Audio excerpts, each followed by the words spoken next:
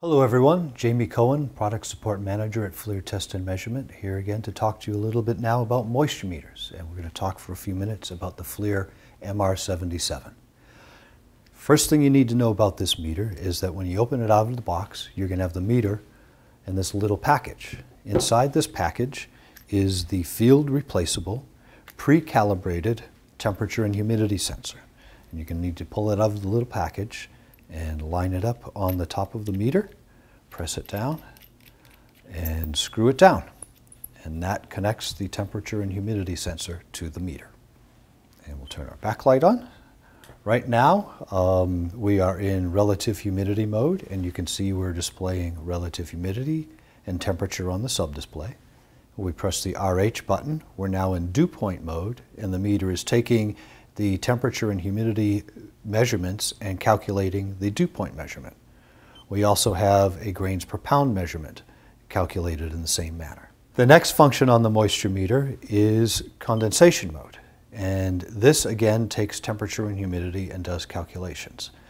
There's condensation in both millibars and in degrees Fahrenheit. And this is using the temperature and humidity in the sensor here.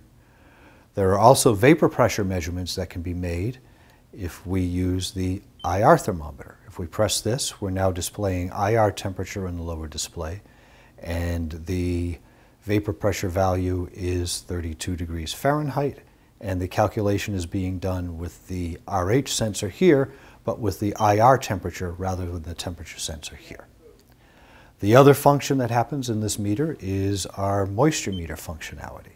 And if we enter here, we are now in non-contact or internal moisture meter mode, and you just touch the pad on the back to whatever you're going to measure.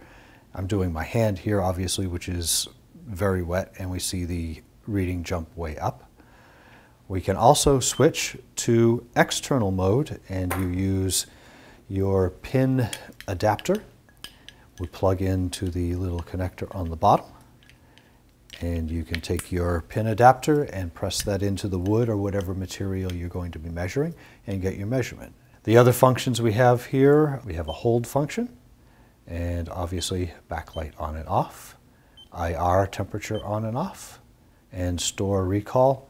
And here is the Bluetooth enable. If we press this, we put the meter in Bluetooth mode. You can see the little symbol up in the corner, and we're ready to connect to our tablet, our Android phone, and use FLIR tools.